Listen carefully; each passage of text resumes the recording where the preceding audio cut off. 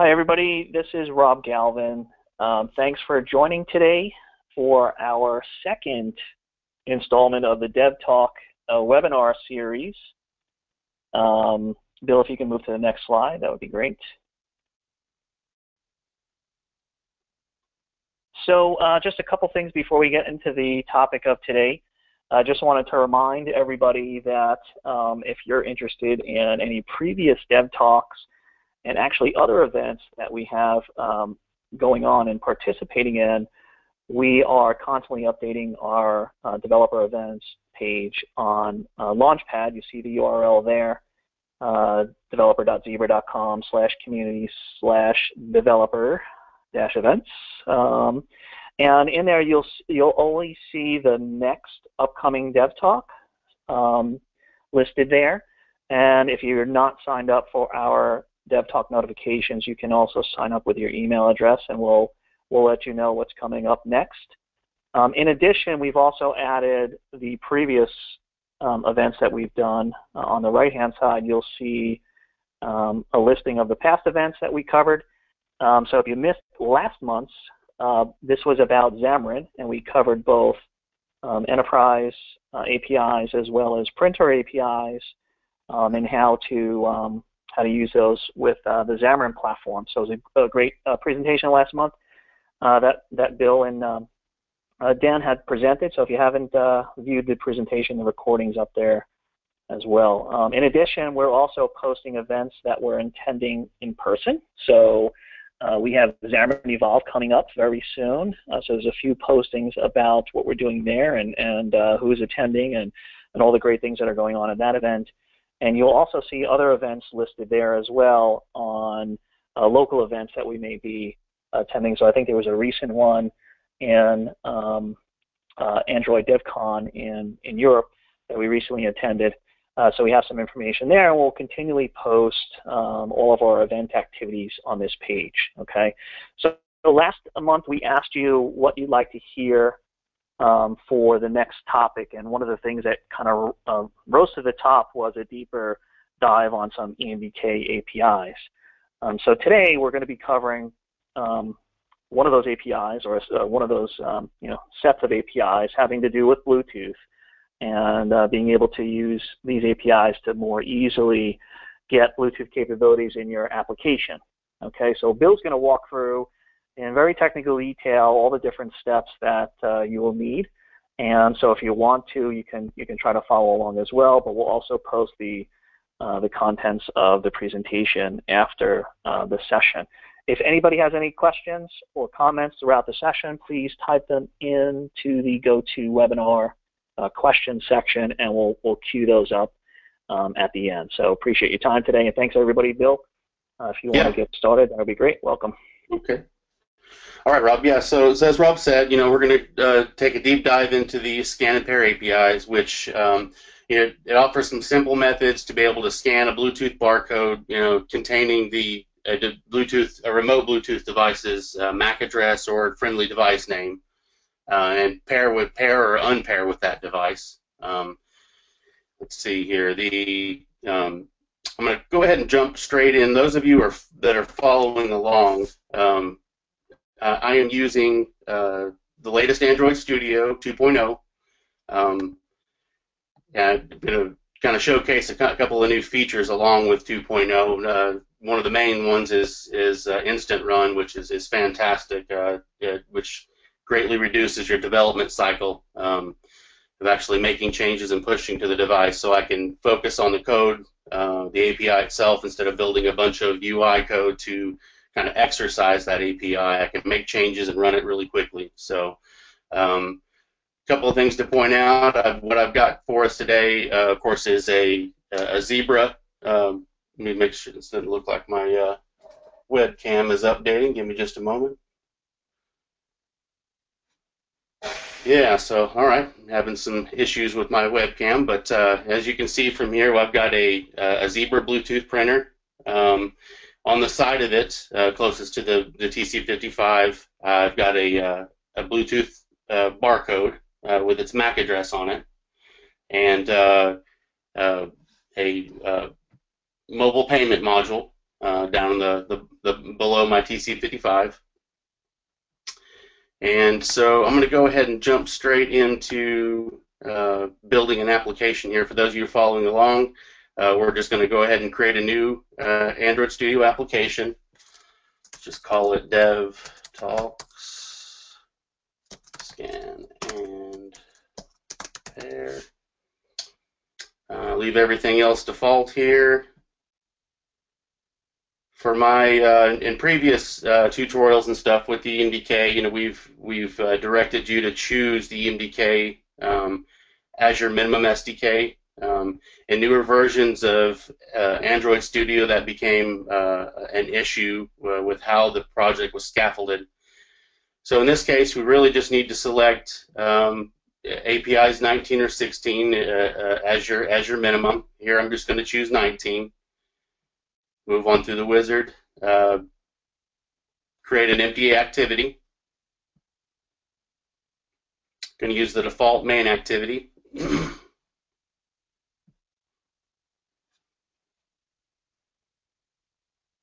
Let Android Studio scaffold our application. Let's see if we can get this thing to respond. All right, good deal.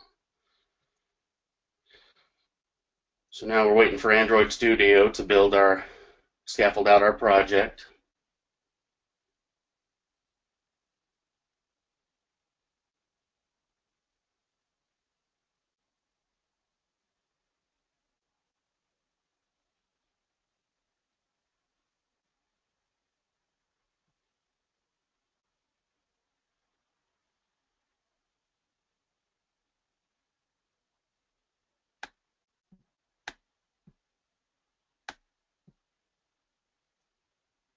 Looks like it's still building here. Give it just another moment. Gradle's running.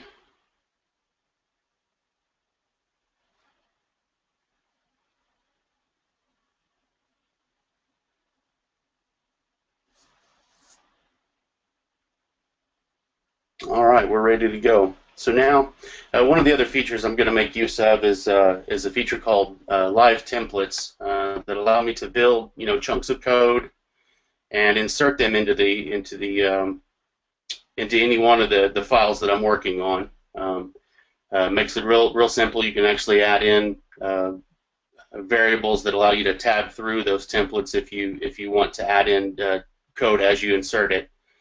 The first thing we want to do to make use of the EMDK is set up our project to make use of it. And again, in times past, in older versions of Android Studio, you were able to select that when you were creating a new project, or to simply go to the project structure and modify your app's compile version. Here we're going to leave it at the default, whatever the highest one you've got, hopefully above 22. There are some things choices that Google's made, and when you scaffold the application that cause issues if you choose a compile version below, I believe, 21. So we'll just leave this at default, the highest that you've got, and to actually make use of the EMDK now, we're going to modify our build Gradle file and insert some values in there that point the build system to our EMDK jar files. So I'm going to go ahead and push in here, EMDK provided. So this line that I've added into our build Gradle for the app module, kind of explain what's going on here. Again, we're just telling it that we're wanting to include, for build purposes, our EMDK jar that's located on my file system, in this case, buried in this libs folder. It'll be similar on your system, depending on whether you're Windows or Mac. One other thing we need to point out here is, let's see, even though we're telling the build system where this jar is and that we want to use it during the build process, we want to tell it in our exclude in the compile file tree that we want to make sure that it doesn't get included in the resulting APK. Because that jar, this EMDK library already exists on the device, or should. We've got a bunch of great tutorials online that walk you through the process of updating that version of the library if it's old or doesn't exist on, for instance, your Jelly Bean device. But newer KitKat devices will have that on it already. Let's see, the next thing we need to do is go into our manifest, our Android manifest, and ask for permission to use the EMDK. So as you can see here, we're just asking for permission to use the EMDK. And then we also need to tell Android that when our application is running, that we want to use this library that exists in the system partition. So now let's see, we've got our build system set up, our manifest set up, and we can kind of jump straight into plumbing everything that's needed to make use of the EMDK libraries, the ScanAndPair libraries. First thing I'm going to do is go ahead and import in all of the EMDK objects and fields that we're going to need. This can happen on the fly, as if you've got Android Studio set up to automatically import those and organize your imports. It's a pretty nice feature. But I'm going to go, just for to save time here, I'm going to go ahead and insert in all of the imports we need. Okay, so we need to let Gradle sync here. Let's go ahead and call sync.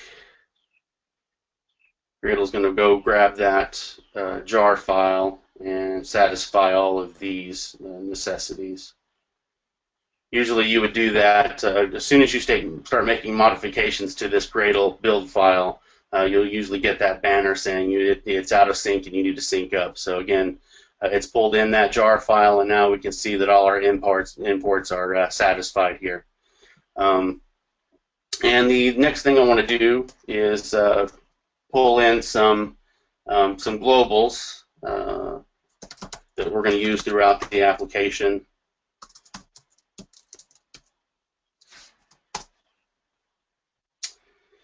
Let me go ahead and comment this one out. We'll explain a little deeper later on what this status listener is for. But to kind of point out the globals that we're going to use throughout the application, of course, is our EMDKManager. If any of you are familiar at all with the EMDK APIs, this is our starting point to using any of the other APIs.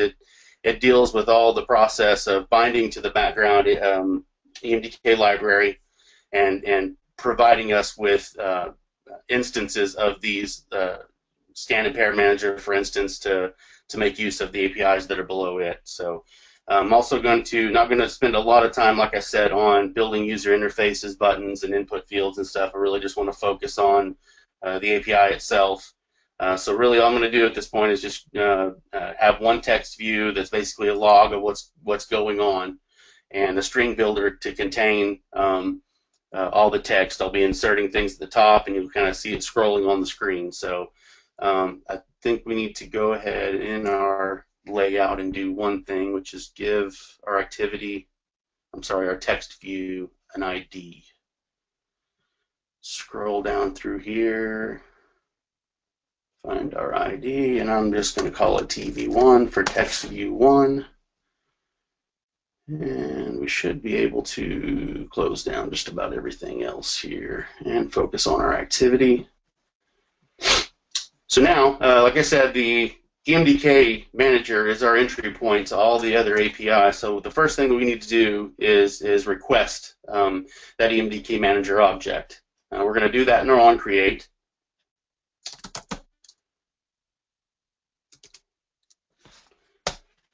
So with this code, we're going to ask our EMDKManager class to give us an EMDKManager object. You can see here that we're passing in our application context and our activity context. You can also see here that Android Studio is not happy with this just yet. We need to make some modifications to our activity and implement a few listeners before this gripe is satisfied here.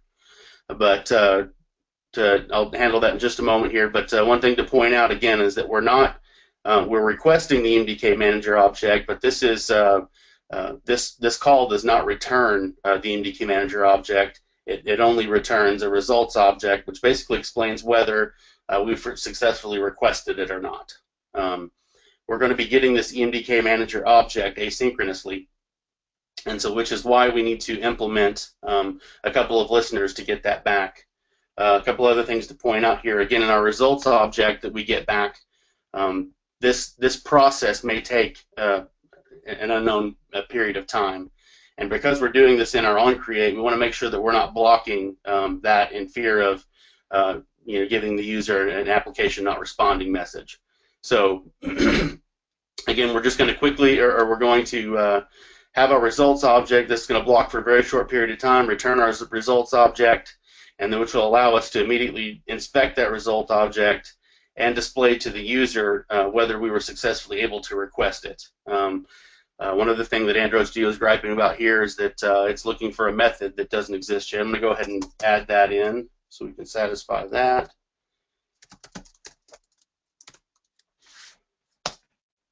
And so in this method, I'm basically just taking in a string passed in and finalizing that string, and then calling this handy run on UI thread method to modify our values on the UI thread, inserting a value, our text that we passed in, a line to kind of separate stuff in the log, and then I'm setting our text views value to the string value of that string builder. So now we've got an easy way to update our screen from asynchronous methods. In this case, I could have just done it directly, but I wanted to basically push all the messages that are going into my log into one method. Makes it a little bit easier. And so let's go back and satisfy this gripe here. So it's saying that we can't pass our activity context here because it doesn't implement a few listeners. So let's jump in and go ahead and implement those listeners. Okay.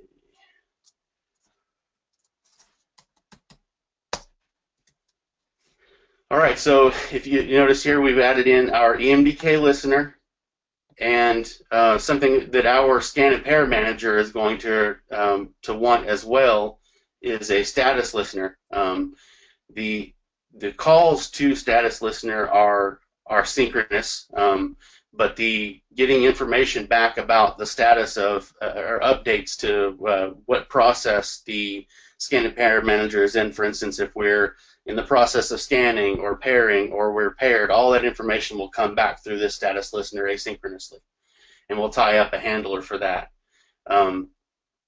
Here, you'll notice that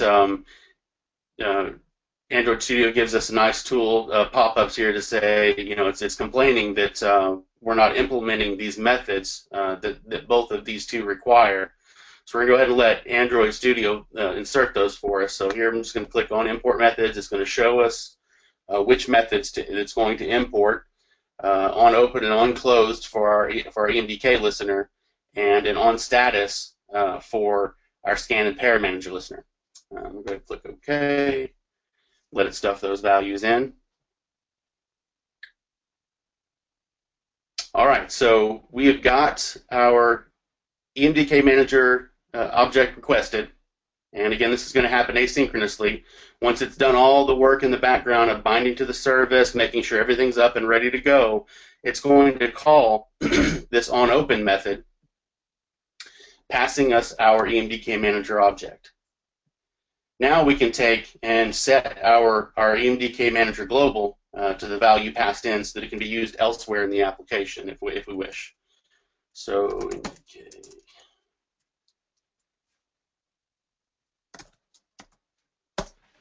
So here, all we've done again is set our global to the one that was passed in, and then we need to go ahead and also deal with what our on status is going to pass back to us. So again, our on status is coming from our ScanAndPair API or ScanAndPair listener, and again, this status data is going to pass back information, status states that will let us know what state the pairing process is in, or scanning or pairing process is in. So go ahead and add in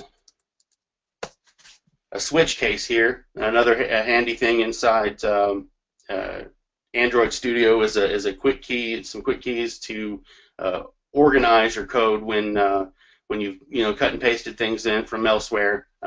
On a Mac, it's Alt Command L, and that's going to push everything else in to organize it properly.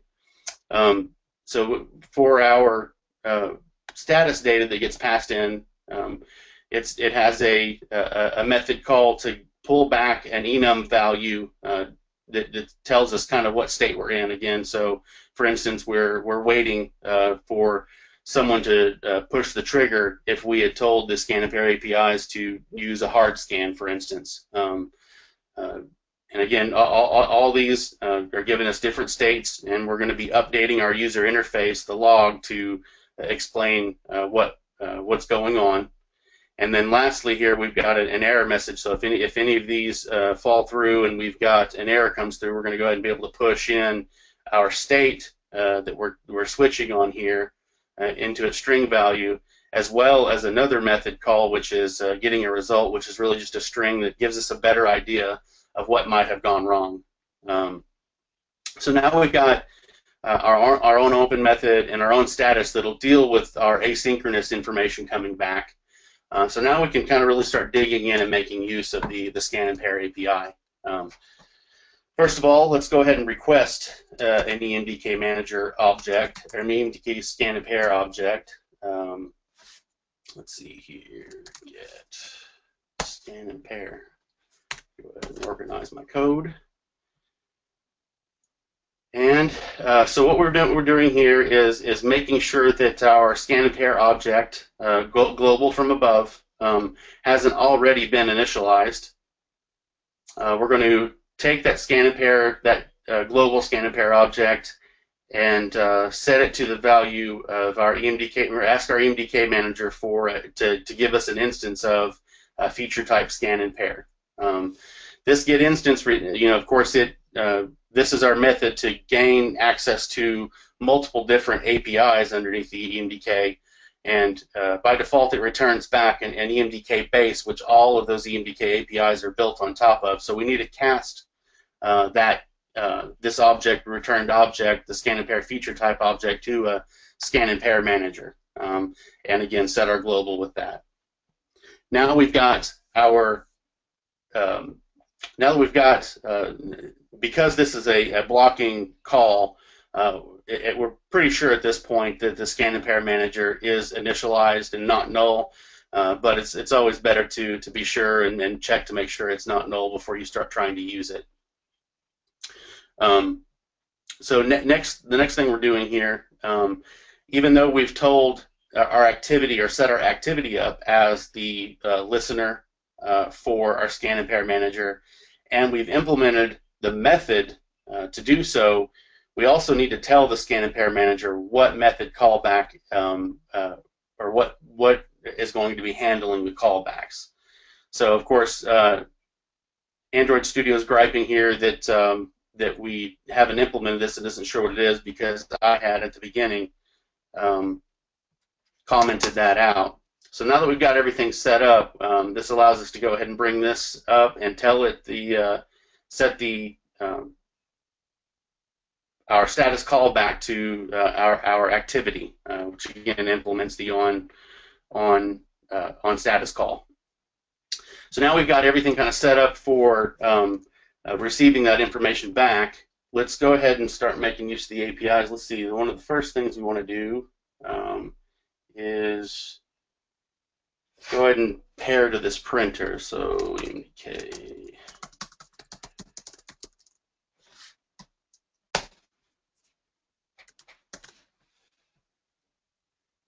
And before I explain this, let me go ahead and jump back over to my camera here again. So I was pointing out that we've got a Zebra receipt printer here, Bluetooth enabled, and on the side of it we've got a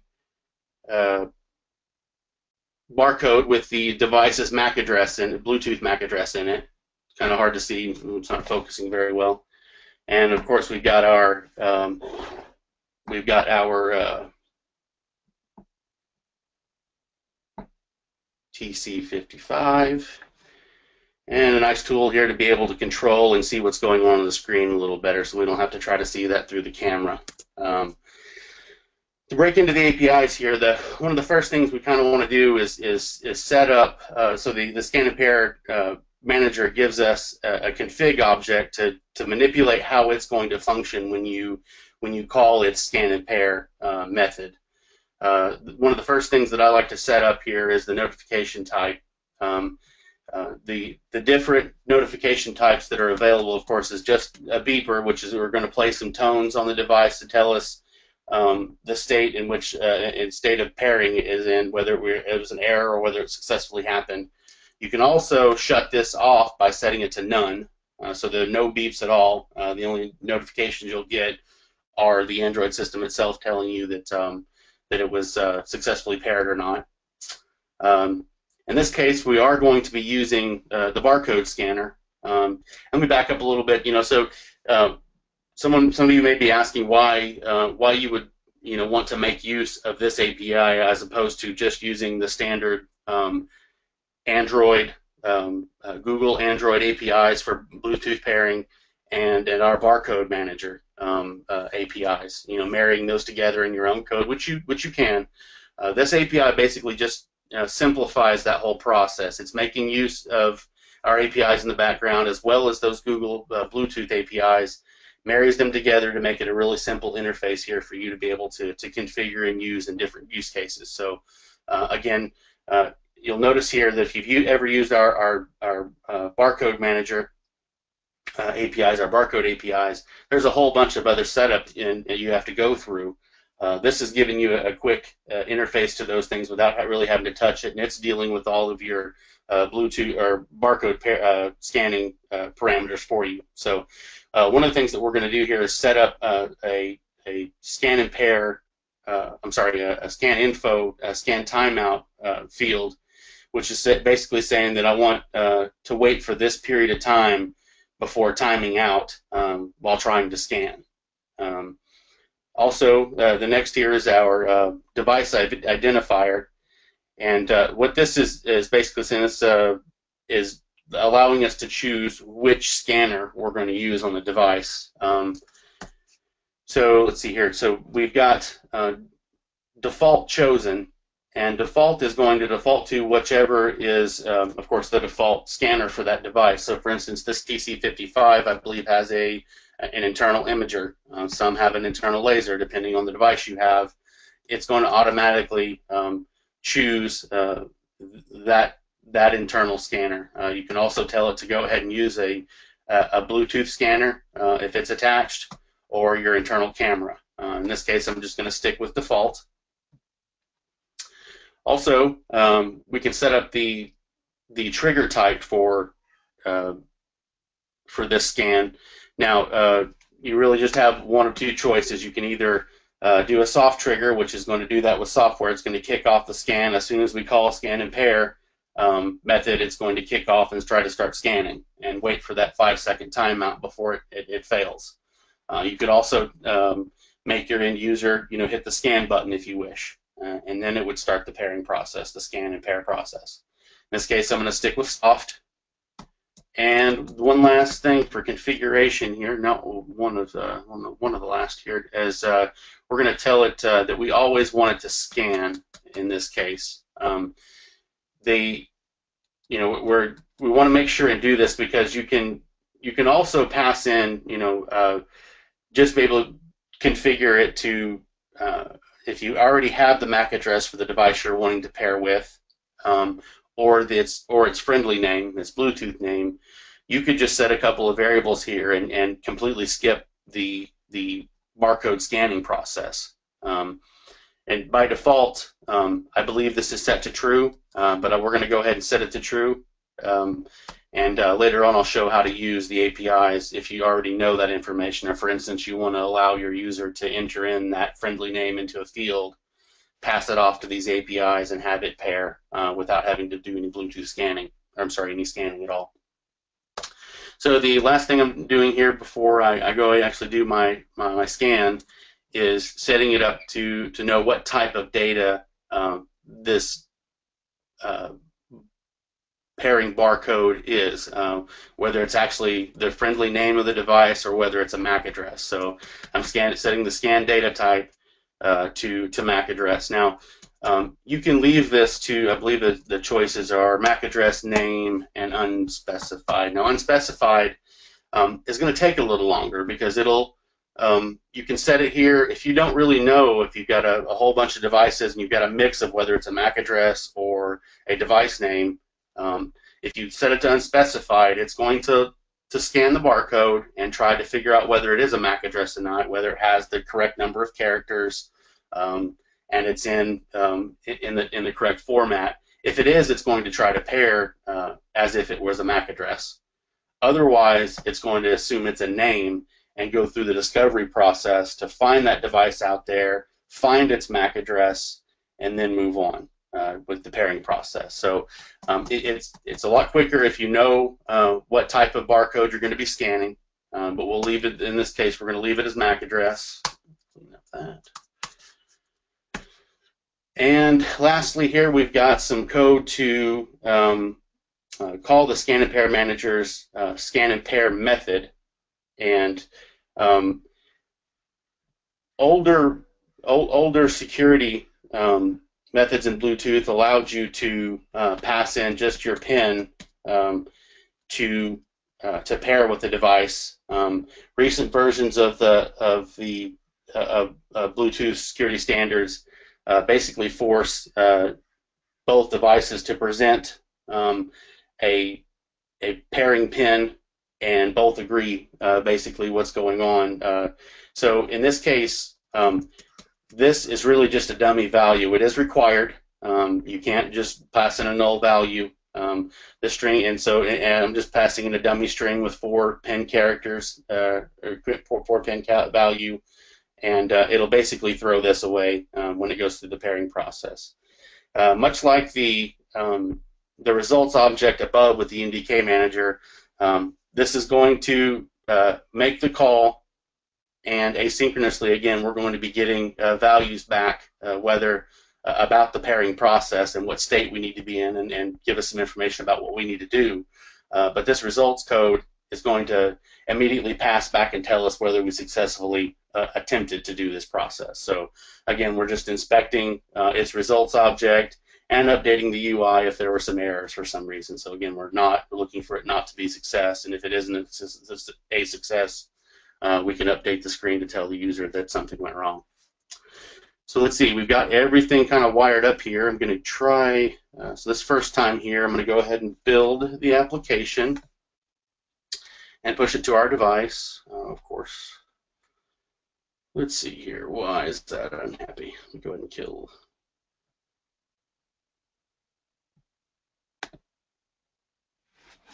And detach our device. Reconnect here. See if we can make it happy. There it is. All right, so I'm going to go ahead and push this to our device. And if we are lucky, fire visor back up.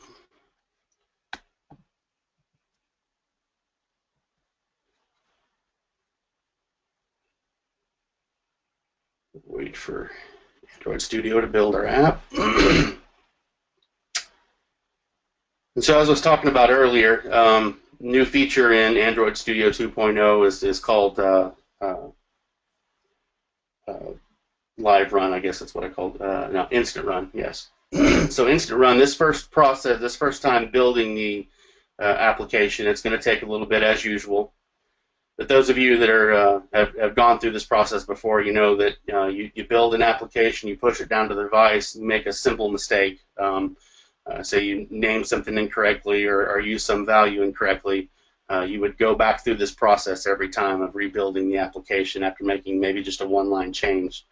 Instant Run is going to allow us to push this application down, and while it's still attached, if we make any simple modification, just by hitting the play button again, it's going to push down, look at the bytecode differences, and push just those changes down to the device. So looks like I've got an error. We need to dig in here and figure out what's wrong. So we got a null pointer. What did I miss? What did I miss? Oh, I know what I missed. It was trying to set our text view, and I forgot to bring our text view to life. So let's see, TV1 equals a text view. Line view by ID, R D TV1. There it is. Okay. That should make it happy. Let's see. So again, this probably live instant run's probably not going to work because it crashed. But let's see. Yeah, it's going to have to rebuild it real quick. Yeah, I was just going to say, Bill, you probably did that on purpose so you can demonstrate the instant. Yeah. What's a good demo without an exception, right? Yeah, without problems. What do they call it? The demo gods are not exactly shining on me just yet. But okay, so now let's see. This is probably gonna time out because I took a little too long. Yeah. So so basically, what I did was it went ahead and pushed the application down, and we got our EMDKManager object. Turned on the beam so that it could start scanning because we told it to soft scan, and it timed out because I didn't do all this in 5 seconds. So I'm going to go ahead and go back, and one of the beauties of instant run here is I'm just going to make a simple change. If I hit run right now, it's going to say that there's really no changes. I don't have anything to push to the device. I'm just going to fake it out real quick and hit a space in there and push it again. And so it should build the application. You can see that it flashed there. Our beam is on. It just scanned. It's scanning the Bluetooth device. Oh, I know what else I did. Might want to turn the printer on for one thing. I'm going to go ahead and cancel this. Let our printer initialize here and get ready for pairing. All right, it looks like it's ready. I'm going to go ahead and do that again. I'm going to remove that space that I had in there. I'm going to push the instant run. It's going to tell us that, oh, now what happened? What is it unhappy about? Fatal signal bus. Let's see. I've seen the visor tool get in the way sometimes, so it is beta. I think that somehow gets in the way. It's a great tool until it's not. Yeah, exactly. All right, so it errored out here, so let's try this again. Again, I'm going to add in something, change, and hopefully it scanned our barcode. And so this should actually, yeah, so our device, if we look at our printer, it printed out a pin, a pairing pin. I've seen this also, it kind of depends sometimes, but I've also seen it go ahead and just present this pin on the screen. I'm not really sure of the sequence of events that allow us to do that, but here I'm just going to punch in what I see on the printer and go ahead and let it try to pair.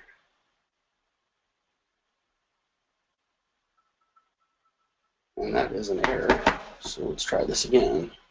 We'll go and see if I can try. Said it was an error.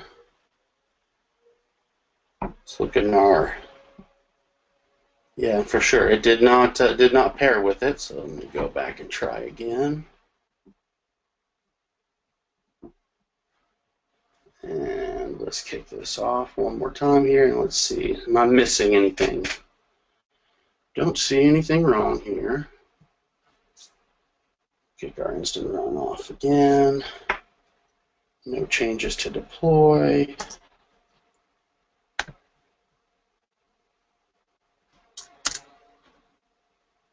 Apply changes, scan the barcode, kicked out a new one. Yeah, so that's what I was looking for. So yeah, I'm going to pair. And we successfully paired. Again, to go back to that, because it happened kind of quickly. Hangouts to go away there.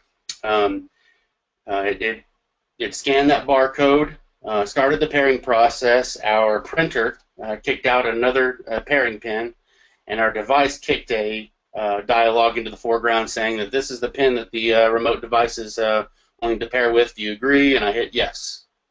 So now we've got this device paired with that printer just by scanning it, and of course a little bit of user interaction to verify the pin because of Bluetooth security. To my knowledge, there's not a way to get past that. It's required, and will also be required when we pair with our payment module here in just a moment.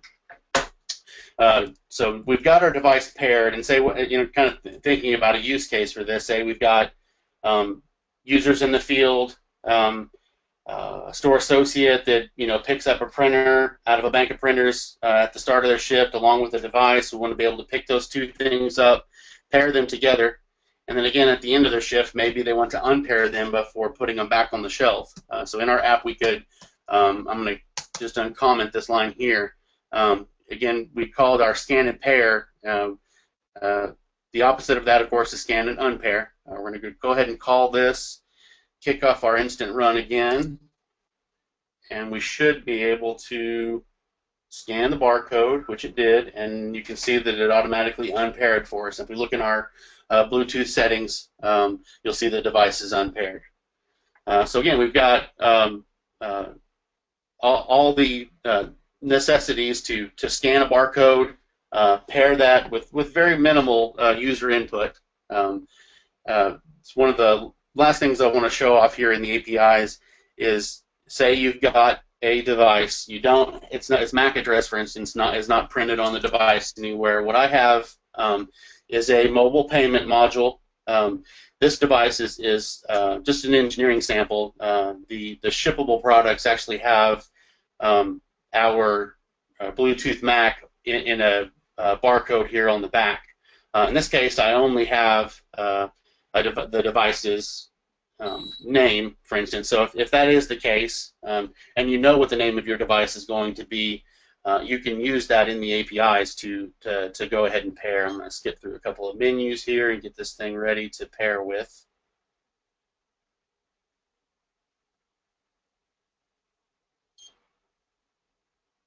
All right. I don't think you can really kind of make out what's on this screen, but it's basically telling me what its Bluetooth name is and telling me that it's not connected. So now I can go into my code, and I'm going to go ahead and get rid of all of this. Use the device name. Clean up my code formatting here. Pull this back full screen. So let's go back through the code here real quick. Again, we've already set up our listener. We've told it we want to use the beeper. We've also told it that always scan is false now. We want to tell it that we're not going to use the scanner at all at this point. We're just going to provide a device name. And again, this could have been passed in from some edit text field in your activity from the user, or if you knew what the name was of this remote device, you could pass it in. We're telling it, I don't think this is necessary. I believe I can comment this out because we're not really setting up any scan info to tell it which type of device, so I'm going to go ahead and comment that out. Same process here. We're going to get a result code back. We could, explain whether we had an issue or not. Let me get rid of that too. And I'm going to go ahead and call this. So now what should happen is our device should automatically try to pair. Instant run, discovering the device.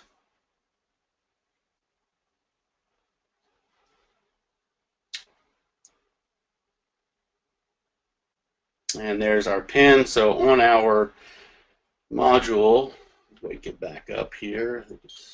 There we go. So now it's wanting us to enter in this pin. So if I do it quickly enough, 464222, enter. And we're pairing and device successfully paired. All right, so we've got our payment module and our TC55 paired, so we'd be able to do payment transactions on it in our mobile payment application. And again, just the opposite. We can go back into our code, and when we are done with it, if we wished, we could tell it to unpair. Again, I'm going to kick off our instant run. We should immediately see the changes take effect. It applied and automatically unpaired for our device. And in a nutshell, that is the ScanAndPair APIs. Open for any questions. Rob, is anything rolled in yet? Yeah, Bill. A couple of questions for you. That was really great. I mean, really, only a few lines of code, and you have all that functionality, right? Yeah, especially if you're familiar with EMDK. There is some overhead here and some setup that's necessary, right? But once you set this up, you can make use of all of the other EMDK APIs reusing this code here. So yeah, very little really when it comes down to making use of the ScanAndPair APIs. Right, and then you demonstrated using Zebra or Symbol devices, but this applies to any Bluetooth device, right? Right. You could pair two Android devices together, for instance. Of course, they would have to be Zebra Android devices for this code to work. But you could, if pairing two Android devices together, no, I take that back. One of them would have to be, right? The one that's running this code, but you could pair to a Samsung device if you wish to. Yeah. Right. Okay. So a couple other questions came in. So can you use this API for pairing the ring scanner? Well, no. I believe you're talking about the RS507. And in this case, that's not what these APIs are designed for. The ring scanner is unique in its that it is actually the master in this pairing process. Where I'll switch back to our in this case, because we're initiating the Bluetooth pairing process from the TC55, it is the master in this pairing process, this being the slave. When it comes to the RS507, it's the opposite. The RS507 is what's initiating that pairing process, alerting the TC55 that it has that it wants to pair. So with the TC55, of course, you would present a barcode, the TC55's MAC address, to the RS507. It would scan that and initiate the pairing process. These APIs do not handle that in any way. Okay, I mean that kind of makes sense. It's going the opposite direction. So, right. Yeah. Okay. Let's see. A couple of questions. Is there a code sample for Rad Studio? I think you meant Android Studio. So yeah, Rad Studio is Delphi, I believe. Okay. And no, I don't think we have any. In times past, I've seen code samples from both represented in Java, represented in Rad Studio, and the functions are similar, but I don't think that we have any code examples of how to use the EMDK in Delphi. No, I don't have anything like that. Well, we will post a code sample that we have with the recording, right? Yes. Okay. All right, so another question. Are these APIs available in the EMDK for Xamarin? Not yet. As of now, and even the next release, 2.0, which is coming up soon, we have not yet. We don't have parity between the two yet. We've only our profile manager APIs and our barcode scanning APIs are exposed in Xamarin. Okay. Hoping to gain parity on the next release. Can't promise anything at this point, though. All right. Can we use this ScanAndPair sample to pair RFD 8500? RFD. That is the RFID tool. I'm not sure. I can't answer that. I can find out. But I would imagine you probably could. As long as it, again, is not in the same, does not expose the same function as the RS507. If it is the master in that pairing process, you're probably going to get some of the same function. Now, I did say that this could not be used for the RS-507. In some cases, there are some kind of hacky ways to make it function, but again, I'm not going to say we support that. I think that once it's paired with the RS-507, you could go through that process, and with a sequence of buttons, you could make it function. But again, I don't think it's a supported way, and at this point, we don't support that. But that RFID reader, I'm not sure, to be honest with you. I would think it would, but I would actually have to try it myself and gain some of that hardware and try. All right. Okay. Going back to your code, could you show your code again on the not that one where you actually the first example where you were doing the scan and pair? You mentioned that some of these settings or configuration were your setting, but the default value you could essentially use as well. So this, can you point out what is minimally required, I guess, here? What is absolutely minimum? Yeah, I think that, to be completely honest with you, I'd have to dig in the APIs to figure out what the defaults are, but I'm pretty sure there's a default timeout, which may or may not suit you, and I believe that it defaults to, because these are, namely scan and pair APIs, that it would make sense that, this would be set to true by default, but I'll have to dig in the APIs to find that out for sure. Okay. I would say, so speaking of that, do you want to point out where the documentation is for these APIs? Yeah. Let me pull this up here real quick. Maximize my. So here we go. Tech Docs. Open this up a little bit more. Right, so if you go to techdocs.zebra.com, or you can get to this through Launchpad by going to Launchpad and going to the Android section and choosing EMDK for Android or EMDK for Xamarin, you'll initially get driven to this page. This is kind of a high-level overview of all the different tools that we have documentation for in this documentation system. So for EMDK for Android, for instance, if we were wanting to dig in and figure out what those defaults were, we could go to our APIs link right here and scroll through our APIs. Let's look for the S's. Where are we at? Where are we at? Scan and pair. And so what was our question? Our question was, let's see, if config always scan was necessary. Maybe.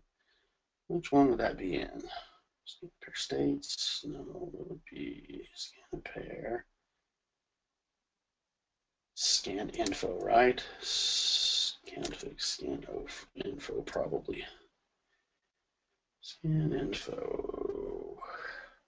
Scan type. Always scan. Nope. Which one? You have any idea which one that's in, Rob?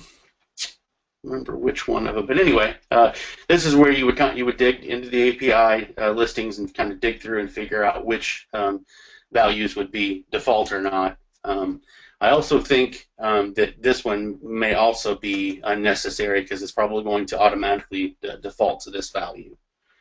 So maybe again, you would just need to trigger whether you want a soft scan or a hard scan, and if you know the MAC address, so you could probably set this to undefined. As well, and it would go through the longer process of figuring that out, what it just tried to scan. But still pretty minimal in the configuration necessities. All right, great. Let's see, what else? Any other questions from anybody? What happened to my question? There we go. Can we use this? Oh, we already got that one. Okay. All right. I think we have all the questions answered. I'm not sure if there's anything else. Questionnaires you wanted to throw up, Rob, or if we had any polls? No. So when you guys exit the session, you'll just be presented with a standard webinar survey. If you guys can fill that out, that would be great. We always look for suggestions for upcoming topics. We plan on doing these at least once a month. We may do it more. You may see other sessions pop up, we will always notify you via the DevTalk notification system, and we'll look to do another one in May, and we'll look for your feedback in order to determine what the topic is.